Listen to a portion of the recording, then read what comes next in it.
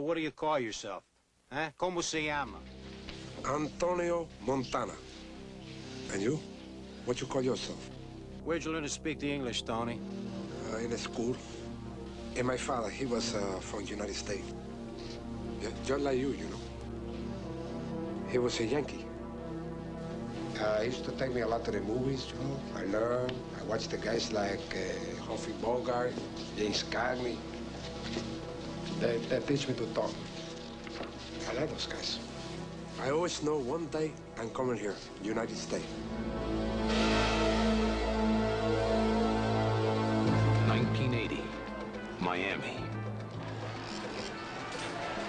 They called it Little Havana, where the American dream had a price tag, and only one man in a million was hungry enough to pay. This country, you gotta make the money first. Then when you get the money, you get the power. Then when you get the power, then you get the woman. Scarface.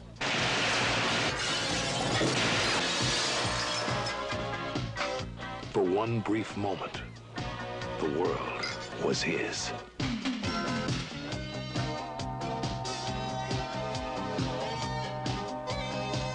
A chick he's with. She liked me. You must be kidding. What you talking about? That's a Cadillac. How do you know? The eyes, Chico. They never lie. Man, that's the boss's lady, okay? I am the boss. That guy's soft. I like you, Tony. There is no lying in you. Here's to the land of opportunity. We do business together a long time. I know the street, and I'm making all the right connections. Remember I told you when you started, the guys who last in this business are the guys who fly straight. With the right woman, there's no stopping me. I could go right to the top. The word on the street, Tony, is you're not a small-time punk anymore. Supreme Court says that your privacy can be invaded. You sweep the house this month? You're spending a lot of money on this counter surveillance. We're doing 10 million, 15 million a month. Come on. Now, that's serious money, you know? Your bank boys gotta come down a bit. Who else can you trust? That's why you pay us what you do. You trust us. You're in good hands with us.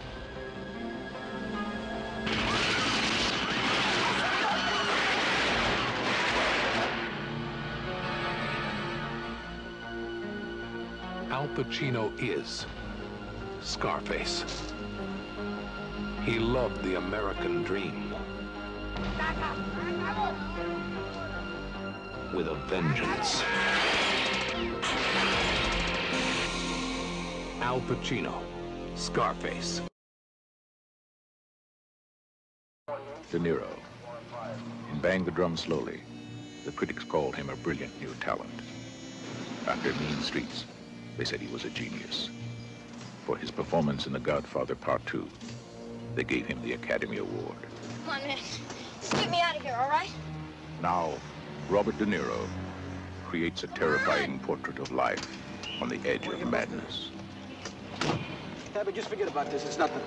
Taxi Driver, a film by Martin Scorsese. Yeah, people do anything in front of a taxi driver. I mean, anything. People too cheap to rent a hotel room. Oh, driver, hurry up, will you? People want to embarrass you. It's like you're not even there. It's like, you know, like a taxi driver doesn't even exist. This city here is like an open sewer, you know? It's full of filth and scum. I think I know what you mean, Travis. But it's not going to be easy. How do you guys get to be a Secret Service man? What? I was just curious, because I thought maybe I'd make a good one. Hey, what kind of guns do you guys carry? 38s, 45s, 357 Magnums, something bigger, maybe? Hi. I'd like to volunteer. Why? Why? Because I think that you are the most beautiful woman I've ever seen. The taxi driver is looking for a target. Getting ready. Getting organized. Preparing himself for the only moment in his life that will ever mean anything. How much for everything? $350 for the Magnum, $250 for the 38, $1 1/4 for the 25, $150 for the 380. That taxi driver's been staring at us. You talking to me? You talking to me? I don't know who's weirder, you or me. You talking to me? Then who the hell else are you talking? Talking to me? Well, I'm the only one here. I don't believe I've ever met anyone quite like you. Oh, yeah? You will never see a more chilling performance than this. Robert De Niro in Martin Scorsese's Taxi Driver.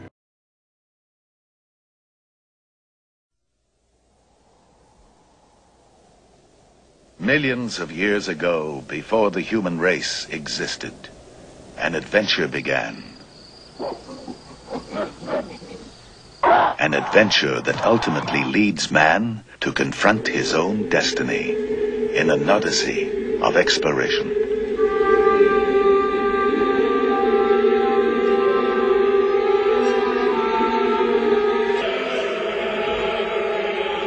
Here's what started the whole thing. We thought it might be the upper part of some buried structure, so we excavated out on all sides. And what's more, it seems to have been deliberately buried. A shrieking monolith, deliberately buried by an alien intelligence, starts man on a mission 500 million miles into space.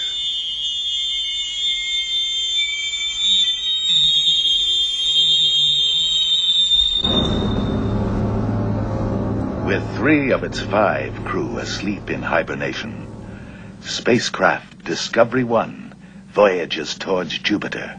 Controlling the mission is a talking computer known as HAL. Hal, you're the brain and central nervous system of the ship. Does this ever cause you any lack of confidence? Let me put it this way, Mr. Raymer. No 9000 computer has ever made a mistake or distorted information. In the first year of the 21st century, there is strange and wondrous beauty, startling experiences that jolt and mystify, and the danger of complete obliteration.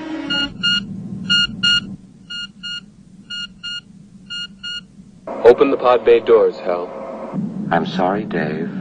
I'm afraid I can't do that. What are you talking about, Hal? This mission is too important for me to allow you to jeopardize it. And now, your journey is just beginning.